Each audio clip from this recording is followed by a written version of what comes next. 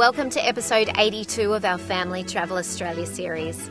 This week we continue our stay in the incredible New South Wales Outback. We take the Hilux in for a new set of wheels and then hit the red dirt, headed for the historic Daydream Mine for an underground mine tour like no other. We camp off-grid at the Living Desert State Park Starview Primitive Campsite under 5 billion stars and spend our days exploring the 2,400 hectare reserve, including the iconic sunset sculptures that brought together artists from all over the world. Plus, we explore the Flora and Fauna Sanctuary and hike the 2-kilometre cultural walk that showcases the area's Indigenous history, scenic lookouts, unique flora and free-ranging wildlife. And settle in for some spectacular sunsets that only the Australian Outback can create. Be sure to subscribe and join us for all of the adventure.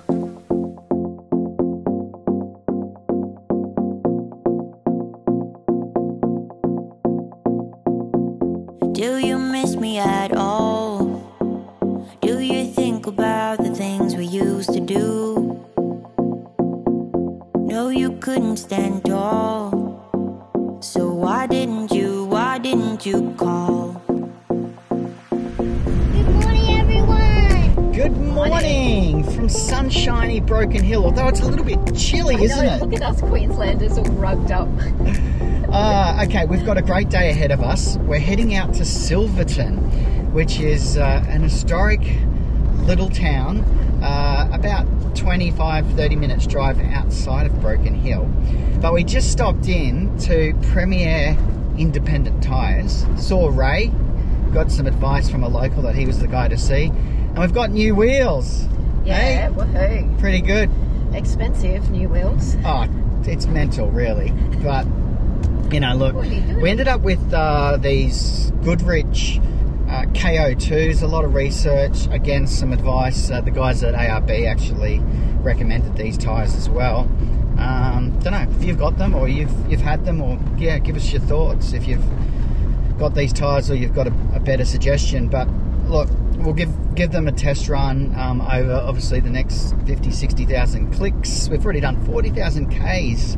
Wow. Amazing. But they did a good job. Was it good seeing Hilux up on the air, Jasper?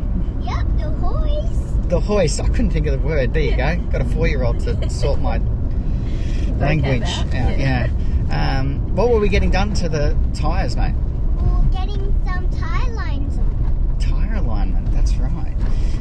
So yeah, they did a great job. Anyway, if you're in Broken Hill, go and see Ray and the guys there. They look after you. Take your money happily, I'm sure.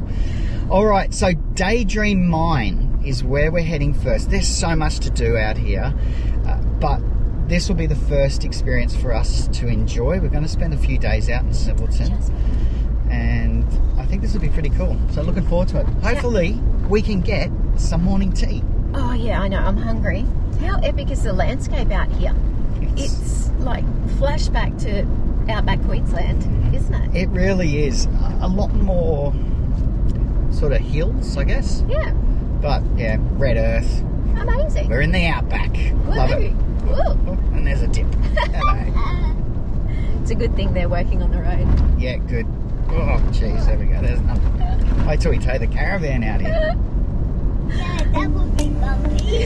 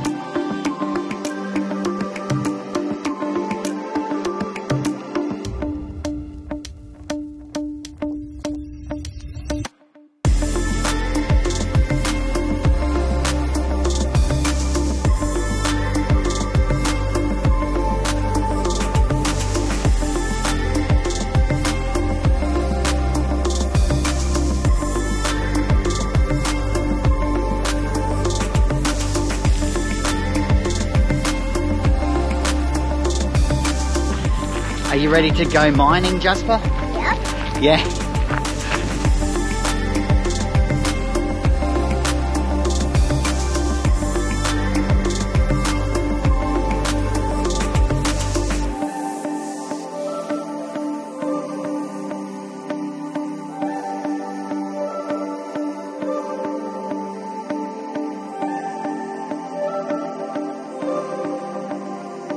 Hope you're not jelly like this time, Dad.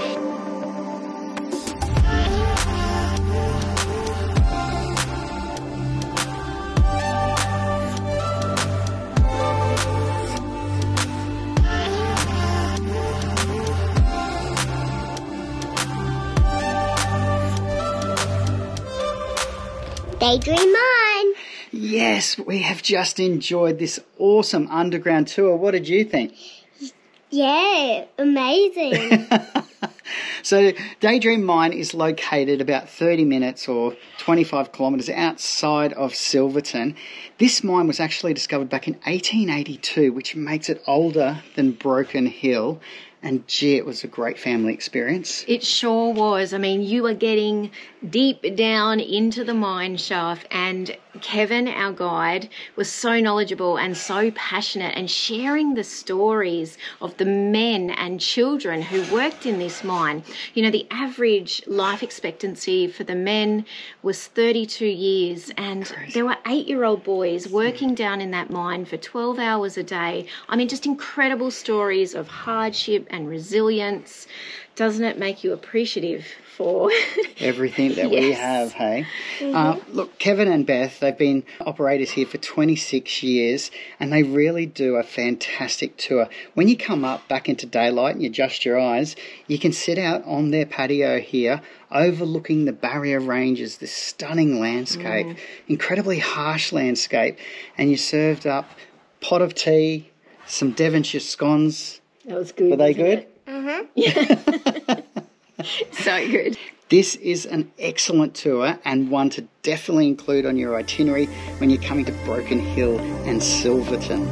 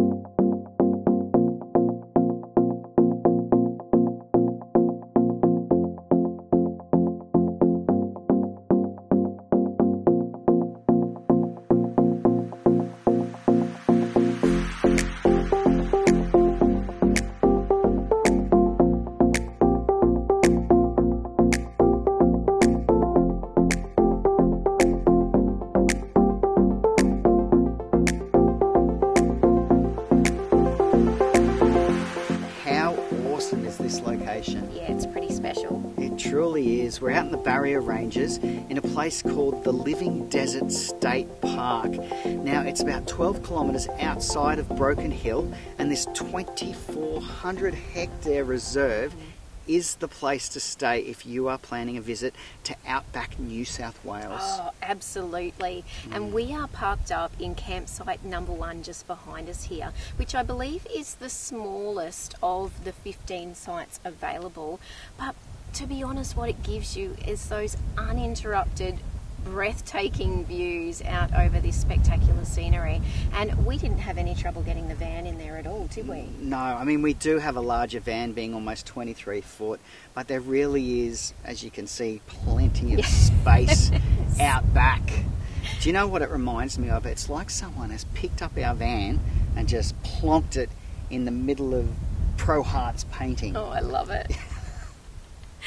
So there are 15 campsites, and they're really great for all types of RVs. So your motorhomes, caravans, rooftop campers, and then they have a separate wood chipped area that's been specifically designed just for tent camping. Yeah, I think this is quite clever. It really does allow for a much more comfortable base for tents, I think. Yeah, for sure. And then, of course, there's gas-powered showers, there's toilets, there's a large shelter that has free gas barbecues, fresh drinking water. I mean, they really have thought of everything to accommodate a stay out here in the desert. And the thing that I love the most is the rangers have put in 2 star beds, so you can kick back at night time, you know, look up at 5 billion stars in the night sky. Okay, there are a few things to know before you visit. Bookings can be made online. We'll have all the details below. Or you can visit the Visitor Information Centre in the heart of Broken Hill, and you can do bookings there as well. Now, there is no power, no fires allowed, no pets, no dump site. It's only $10 per adult per night. Amazing value. Yeah, it's $5 for kids aged 5 to 16 years old. And if you're Jasper or anyone who's under 5, it is free. Awesome. Yeah, it really is fantastic. What is really unique about this off-grid campsite is that it is gated. So you do need a keypad code to enter into the campsite, but then it also makes it feel very safe and secure, and of course it's so quiet out here in the middle of the desert. And we also got the opportunity to catch up with the rangers, Daryl and Nicholas, who are so passionate about this park, and you can really see that in how well maintained it is, and of course the facilities that they provide for campers. Something else that was quite impressive is the phone service. So when we arrived, we had 2 bars of 3G. We've both got Telstra phones now. We were able to put our Cellfi Go Wi-Fi booster to the test. So we'd done a review on this product, late last year, and it's quite an expensive piece of kit. It's like $1,000, but to actually see it in this situation work so well, if you need the internet or you need those phone calls, it is money well spent. So that was really good to see that in action. Yeah, of course. And I was really surprised actually that there is service out there within the park. So if you are going to do any of the trail walks, you can get service on your phone. Yeah, that's a great segue to talk about what is in the surrounding areas as far as experiences and what makes this place so great. So the really number one experience would be the sunset sculptures, as they're known. This is an absolute stunning work of art. Oh, absolutely. 12 huge sandstone sculptures that are sitting atop the hill up there and just basically overlooking the rest of the state park here. Are just gorgeous and brought together by artists from all over the world, and each sculpture has its unique story to tell. It makes a perfect spot for an afternoon picnic or a sundowner, you know, catching those colours of the sunsets out here. It's just gorgeous. It's actually a great idea. We went up last night and people had bought their camp chairs, cheese platter, glass of wine. I wish we had that idea. That was great. Okay, the next place to visit within the state park is the John Simmons Flora and Fauna Sanctuary. This 180 hectare sanctuary is actually protected by a predator-proof fence. And I would imagine that if you could come here during the spring to see all of the flowering desert plants, that would be the time to come to experience that part of this area. Yeah, definitely. And it houses so much, including the cultural trail, a 2.2 kilometre track that we traversed with Jasper in tow, which was really fantastic. A great walking track for families, and gives you a real overview of not only the natural history but also the cultural history of this region as well. Yeah, that's right. There's some really great Aboriginal history throughout this region, as you would expect. And as you mentioned, it was, I think, graded as a level 3 hike. It took us about an hour and 45. I think they say to allow an hour and a half. Yeah. So Jasper did amazingly well. If you are a little bit unstable, it'd be good to have some of those hiking poles and make sure you obviously have got some good footwear. They also have a freshwater station halfway along and some shaded outlook areas all the way throughout this walk. So again, they've just done a fantastic job bringing this all together. Yeah, and making it really accessible. Yeah.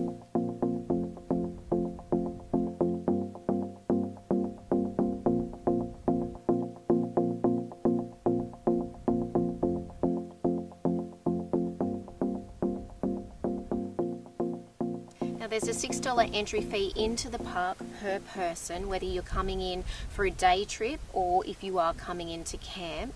For day trippers, you can come and go as much as you like during that day for that $6.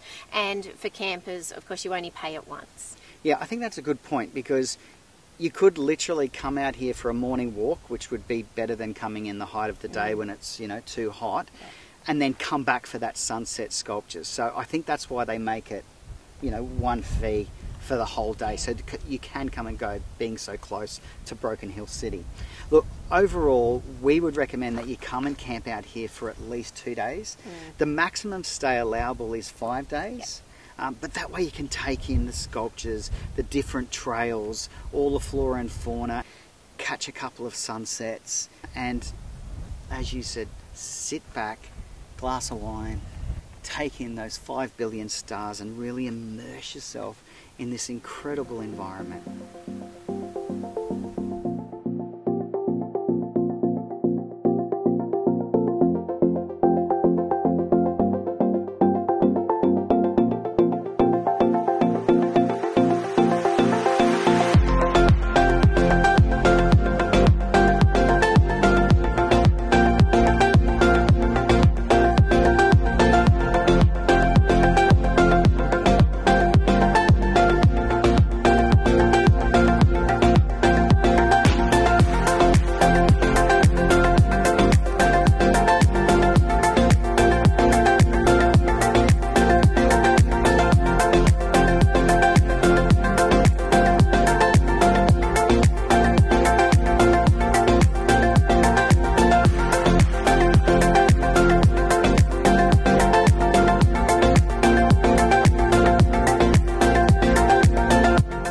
We are giving away the ultimate feel-good road trip prize pack, and it's valued at over $2,500. So awesome. The prize includes a motorhome holiday, thanks to our great mates at Apollo. And to capture your adventures, we are throwing in the latest, greatest GoPro 9 plus accessories. Plus some of the caravan and camping products and accessories that we absolutely love and trust. This truly is the ultimate feel-good road trip prize pack. Okay, all you need to do is make sure that you are subscribed to our website. All the W's, thefeelgoodfamily.com.au. It is that easy. You've got to be in it to win it. Good luck.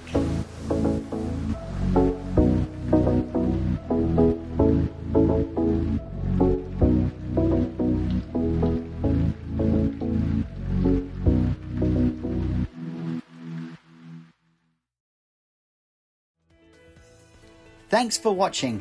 Please do like, subscribe and share our channel. And if you'd like more information on full-time RV travel and living, visit our website, thefeelgoodfamily.com.au. There you'll find loads of free resources, our weekly podcast, caravan cooking recipes, our monthly Go RV magazine articles and much more. We look forward to seeing you next week. Take care of yourself and your family, and happy trails.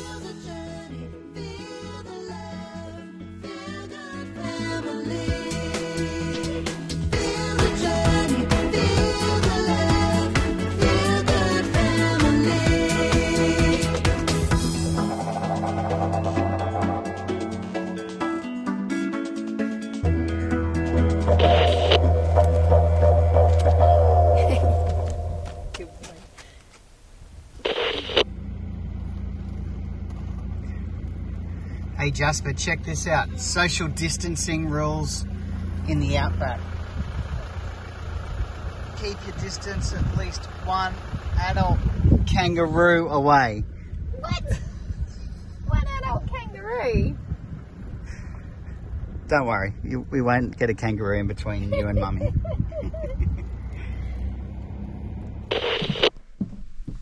What you looking at? Looking at the incredible view. The incredible view.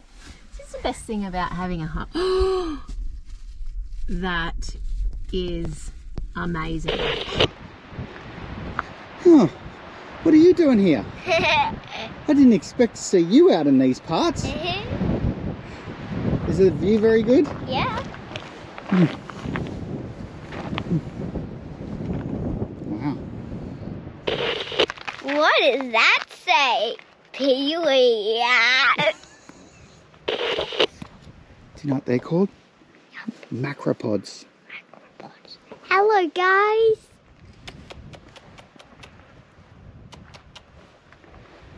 Hey, Dad, what I was talking about was the way we would run up and drive. I think that's a mama and a baby. And that would Look at that.